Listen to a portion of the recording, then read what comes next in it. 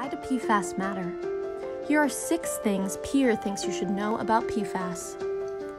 PEER supports public employees who seek a higher standard of environmental ethics and scientific integrity within their agencies.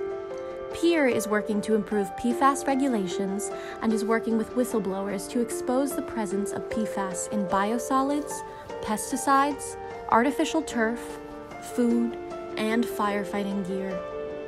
Per and polyfluoroalkyl substances are a largely unregulated group of toxic, human-made chemicals known as PFAS. Their carbon-fluorine bond is nearly indestructible, giving them the nickname forever chemicals. PFAS are used in hundreds of consumer products, including non-stick coatings, textiles, food packaging, firefighting foams and gear, pesticides, carpets, artificial turf, furniture, car seats, outdoor gear, cosmetics, and many more that we use every day. PFAS can travel vast distances in air and water, and they do not break down in the environment.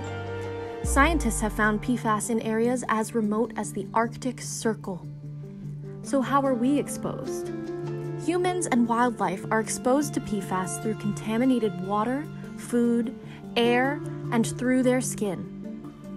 PFAS bioaccumulate and are linked to a variety of ailments, including suppressed immune function, thyroid disease, testicular and kidney disease, cancers, liver damage, and complications for pregnant women like gestational diabetes and preeclampsia. Without federal regulations in place, PFAS have flooded the consumer market, infiltrated countless industries, and according to studies, are present in the blood of nearly all Americans. Our work with PFAS has just begun. Head to peer.org to learn more on how we're working to keep PFAS out of food, water, and you.